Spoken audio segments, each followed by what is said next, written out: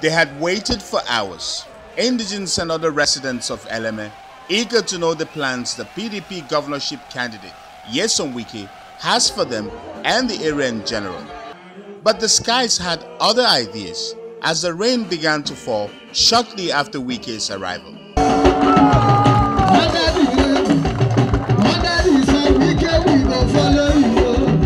Rather than dash for cover, the people instead chose to remain in the rain. This rain you are seeing is a symbol of what is going to happen.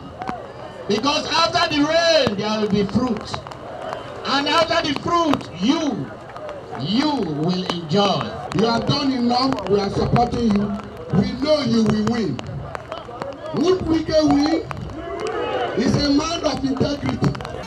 Touched by their action, the PDP candidate says the only way he can repay them back is by fast-tracking development in the area by way of infrastructure, security, and job creation when he becomes governor. Eleme, do you have hospital here? No!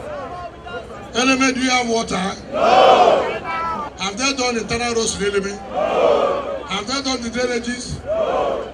Is there any light? No! Any employment for you people? No! The day of judgment is the day of election. That day you will give them red card. That day you give them what? Red card.